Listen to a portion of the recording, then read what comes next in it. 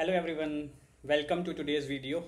Today we are going to talk about the code part of Colpali based multimodal RAG.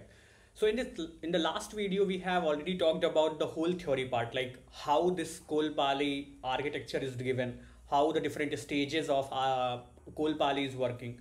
Apart from that, we have talked about a different kind of examples as well, right? How the heat map is being created, how the retriever is being created, how we are getting that particular uh, related context, right? And now in this particular video we are going to mainly talk about how we can implement this particular concept in the coding part, right? So let's get started with this particular video. Okay, so before we go ahead with Colpali or any particular modules, we need to install some dependencies, right? So in this Colpali also we have the dependencies, right? So Colpali is already available on Hugging Face, right? You can go there, you can download it, you can deploy it somewhere, and you can use it, right, as the API as well. So using that is a kind of tricky, right? It's not tricky, but it's kind of taking time. So we have the option called ByLD. So, right. So what is ByLD? ByLD here, if I talk about, it's somewhere a kind of a wrapper, a kind of a framework which is created to support Colpali, right? So in this particular wrapper, if you majorly talk about the ByLD, right? So ByLD is RAG2E mini sister project, right? So it's simple wrapper around the Colpali repository, and you can use it for late interaction mechanism, which is the backbone of this Colpali, right? Maybe you have heard about that. So before we go ahead with Colpali, we have to install this particular dependency here, which is pip install upgrade, you can say, or ByLD here, right? So before I start with this particular notebook, I just wanted to let you know that you can use Colab for this one. And when you start working on this, first you go to this and change the runtime. Change the runtime to T4 GPU, because this is somewhere 4 billion parameter model, and it is going to need the GPU, right? So Colab is providing you the free GPU, free T4 GPU, so you can run this particular Colpali on based on this particular free GPU itself, right? No need to worry about that. If you try to run it on your local, you need a kind of GPU which will be having around of 16 GB of VRAM, right? So if you don't have that, you can go ahead with this particular Colab notebook, right? So T4 GPU you can use here. So you can select on the T4 GPU, you can select the Python, and you can save it, right? So I have already saved, so I'm not going to save it right now. So you can go ahead like this, okay? So once your all the setup is ready, you can go ahead and install the ByLD, right? So pip install upgrade ByLD. If you click in on here, all the dependencies related to Py2P image and everything will be installed like this, right? So I have already installed this, so I'm not going to run it right now. You can run it on your system, right? So once we are done with ByLD, actually in the backend ByLD, what it's doing, it is using the Poplar utils library. And what is this Poplar? Poplar is somewhere used to deal with the images, because in Colpali you guys already know like what's happening. Each pages are considered as the images, right? So Poplar is somewhere helping you to work with the images, or Py2PDF or something like that. But remember this thing, if you are running this particular Colpali on your local, not on Colab, you have to sudo this, right? You have to install it on the root directory, and also it should be added to your path variables or environment variables, right? Like that. So in Mac you can write like a brew install Poplar or pip install Poplar on the on this particular sudo apt install, because it should be on the install. It's not a Python package, it's a system package only, right? So you have to install it on your local and run it, add it on the path variable. So once this is done, you have to install some more dependencies, which are the latest version of transformer here, flat attention, which is making more accurate or more you can say faster your transformer models, right? Optimum, auto GPTQ, and bit spikes if you are running it on the NVIDIA GPU itself, right? So this is all about the dependencies. Once your dependencies got installed, now the main concept comes out here. We can import the base64 format, because maybe you need to showcase decode your base64 format or encode, right? So you can import base64 format. From here I'm importing RAG multi-modal, right? Multi-modal model. So from BILD itself, RAG multi-modal model I'm importing here. And from this RAG multi-modal model is the main thing, is the backbone here for running this Colpali using BILD itself. So what I'll do, I'll start this RAG multi-modal model dot pre-trained, and I'm mentioning this one, right? This is video Colpali 1.2, version 1.2. Version 1 is available, 1.2 is available, and they are making continuous changes, so that is there. Verbose I'm making as a true. So when you run this particular line, what's going to happen? Your model is going to be downloaded on your local and it will be compiled here, right? So if you see, your model is downloaded. This model is around 5 GB, right? So you should have that particular space. And if you are running it on your local, once you run this, somewhere around 5 to 6 GB of RAM or VRAM will be occupied because your model got loaded on your system itself, right? So that is how it's happening. So this is done. So here I'm just making a directory name as docs. I'm just downloading this particular attention model. Attention.pdf is a research paper, right?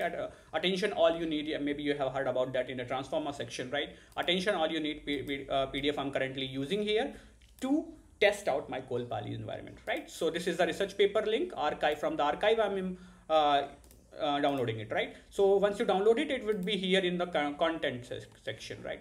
Let me just show you. In the docs itself, your attention.pdf is given here, right? So this is how it's happening. If you run this, it will be downloaded and stored on your that particular location, right? And that location is content and docs. Okay, so that is done. Our environment is set up. Okay, we have loaded our model, we have downloaded our particular PDF or any particular PDF you can use, right? Now the next thing comes out, that is called one-way approach or indexing. So maybe you know here, right? When we talk about indexing, this is an offline process, right? This is an offline process. In my last video, I have talked about this. There is two processes, offline and online, right? So if I talk about offline process, this is what happening here, right? If you see this one, right? Offline process, what is going to happen? You are giving this particular page and all the internal pre-processing is happening. Your Siglip model, your Gamma model will be working together and will create the patches, and from the patches it is creating the embeddings, and embeddings is going to store somewhere, right? These embeddings is going to store somewhere, and where this is going to store? This is going to store on somewhere your local itself, right? So if I show you, there is a so if I show you, there will be a BILD kind of folder will be created. In the BILD folder itself, there will be embeddings, right? For each pages, there will be embeddings, that is Colbert embedding. Then there will be the base 64 format of that particular page itself that will be stored, right? So if I show you this is nothing, rag.index. Input path is my data, whichever I'm going to upload here or trying to index here. Index name is attention. Store collection with index is true. So what is that now? Store collection with index is true.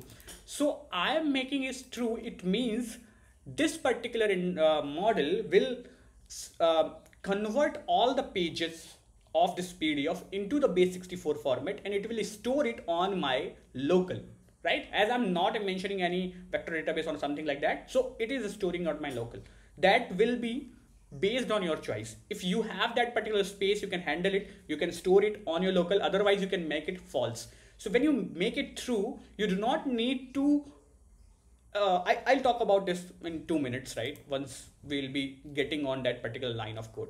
So, okay, then overwrite is true. Overwrite is true. It means somewhere what's happening. Let's say if you have uploaded PDF one time, like, right, this PDF you have uploaded and indexed. So attention index name is attention. This index is being created. So let's say if you again index, right, with other PDF. So I'm writing overwrite equals to true. What will happen here? It will overwrite this particular index. If I write false, it will not overwrite, right? So if you are making the same name of index again and again, you need to make it true itself. So once you run it, it will take few time based on your GPU instance, and it will index all of your pages, right? And it will store it on the byrdly folder and slash attention. Attention is your index name itself, right? So this is how it's happening. After that, everything is done. You do not need to worry about PyPDF extractor, which is extracting your PDF. You do not need to worry about chunking strategy. You do not need to worry about the embedding model. You do not need to worry about storing the embeddings. Everything is done in one line of code. That is the power of Colpali. I'm telling you, that is the next thing, right? One line of code and doing everything. Okay. So next we have the query part, that is online part. This one, right? So what my query, let's say my paper is about attention, all you need, right? So what's happening? I'm asking this question: what's the blue score for the transformer base model from that particular way? So this is a query. You just need to write rag dot search query and k equals to 1. K equals to 1 means I just want only one page as output, the recent one, the top one. I can write 2 as well, I can write 3 as well, whatever the number of related chunks I want or related pages I want, right? So if you run this, you will be getting this kind of result. What is that? Doc ID.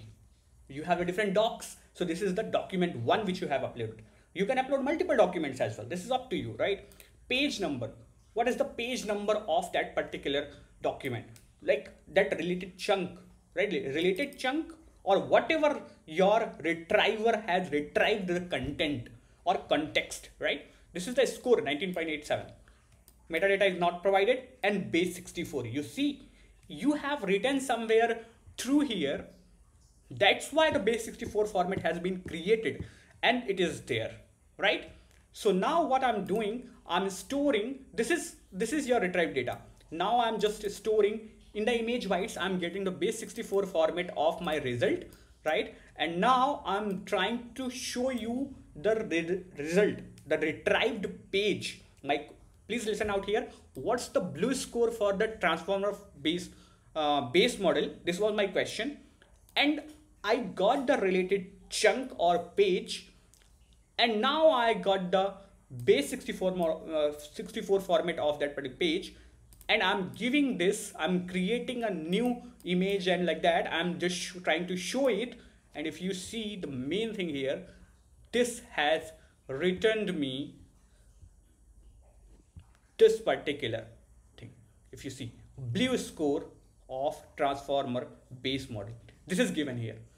So it means I got the related chunk, right? I got the related chunk, and related chunk being related page. And now I can give this particular page, because if you see the data is given here, data is extracting from the table itself. That's the power of multimodal, right? So this is, we got the related chunk. Now this is chunk is nothing, it's a page. So now we comes out with the multi-modal LLMs like GPT-4o, like a Llama 3.2, like a Neva 22 billion, like a different models itself, right? So you can give this particular page as a context, right? And this query, and your multi-modal will be able to answer your query using this particular context itself. So there is two things. After that, the same pipeline will be there, right? Same normal pipeline, normal RAG pipeline which we are using. We are doing the retrieve, we are having the retriever, we are doing the query from the retriever, we got the related chunks, related context, and given that related context to the LLM, and it is generating the question answer, right? Here we are using the multi-modal LLM. That's all. This is how it's happening. This is the power. If you see, like, this is a very few line of code and it's doing everything, whatever is necessary here for getting this particular thing is done, right? I hope it is clear. I haven't used GPT-4o here. Next line, this is your task. Please go ahead, use a GPT-4o API or Llama 3.1 or any multimodal API, and you can go ahead and you can ask that same query. You can, like, this is the last part of it, right? Give this particular data or base64 format to your model and ask that query. It will be able to answer the question itself, right? I hope everything is clear. So this is all about this particular video, guys. Please rewatch it if you have any doubt, or please mention out any questions if you have on the comment section. I'll be able to answer your queries as soon as possible. And thank you so much.